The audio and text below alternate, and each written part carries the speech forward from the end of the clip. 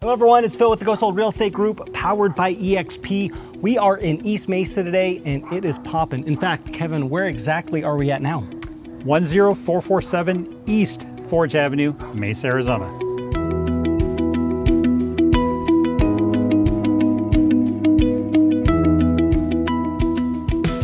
So in today's video, we're going to be showing you this beautiful remodeled home, before and after photos. But before heading inside, Kevin, why is East Mesa so popular right now? Well, you know, we do want to become the new Silicon Valley. True. We have a lot of tech moving in here. So it's become a nice spot for people to settle down. And another big part of it too is that you don't have to go to Gilbert or Chandler for shopping. There's plenty of it here. Very true. You have a Sprouts that is less than a mile from here, as well as your other fast food places. Kneaders is close by, and Gas, QT, Circle K, everything's very conveniently located. Yep, and then last but not least, highways not that far away as well. About a mile and a half and you're right on the 60. Very conveniently located, and you're within 30 minutes of Gateway Airport. All right, we are in the inside. Kevin, you gave the owner some specific upgrades that they can do on a basic level to make this property sell for a lot more. What were a few of them? Flooring, baseboards. Need to upgrade the baseboards from the tiny baseboards to the bigger baseboards. Paint, go to what's in trend right now, which is the grays, as well as fixtures. Love it. Now, as far as the flooring, because a lot of people get scared about that, how did you not make it to where it's not so expensive to do? Well, they could have put new tile in this, and to tile this home would have been about $15,000. That just doesn't make sense. You can go to the luxury vinyl plank instead. Everybody likes it. It's nice and easy to clean, and plus it's a hard surface. All right, so as far as the kitchen goes, what were the recommendations for this one? New countertops for sure. We went to granite, we had Formica before.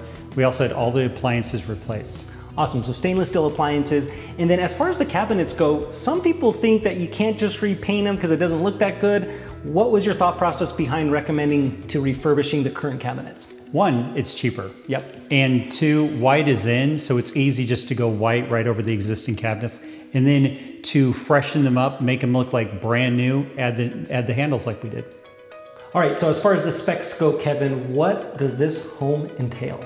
2-story, 3-car garage, 4-bedroom with a den and 2.5 bathrooms. Perfect. Now we're standing in actually the den area. Why can this be used for a flex room, and where exactly is it located? Floor plan is actually pretty unique. It's tucked around the corner from the living room. So it'd be a great den because a lot of people are having to work from home now. It'd also be a little playroom for somebody. Yeah, and the nice part about it is that it hides all the toys, so if they do decide to make it a playroom, you can still cook and entertain out there while the kids are in here. All right, so the bathrooms upstairs, what were some of the recommendations there? One, let's go with keeping the cabinets again, painting them, adding the hardware, and then we put the new countertops on them that are the granite countertops that match the rest of the home. We also have new fixtures, new faucets. I love the black faucets. They're absolutely gorgeous, and the new lights down below. Awesome. And a lot of this, the fixture stuff, can be bought on Amazon for very good prices. Now, the tub one, because a lot of people think that they either need to retile a tub or they need to take the whole thing out and replace it. What's a recommendation or remedy that you give to people to save them money? Just recoat it, reuse it again. The coating is such a cheaper process to it, and it'll look brand new. All right, the last 3 upgrades that you recommended for this house, what were they? Well, none of them were expensive. So we did face plates, very inexpensive, and it freshens up the look. The doors went to flat panel to the missionary style doors. A lot of people think that those are very expensive. They're less than $60 a door. We also did blinds throughout because everybody needs window coverings. I got a quick question because again, the blinds, do I do the shutters, or those are normally pretty pricey? What do you typically recommend? Just the regular blinds, that's it. Shutters throughout a house like this would be $6,000, $7,000 at least. And instead we can do blinds throughout for maybe $1,000 at the most. I don't even think it's that much. I think it's probably less than $500. Yeah, and a quick tip is that Home Depot will actually cut the blinds for you, and it's those faux white blinds. They go perfect with the house, and it opens it up. All right, Kevin, backyard recommendations. Well, this one, it was a little bit more simple. We got rid of the trampoline. We had it cleaned up because they had pets before, as well as had the weeds removed.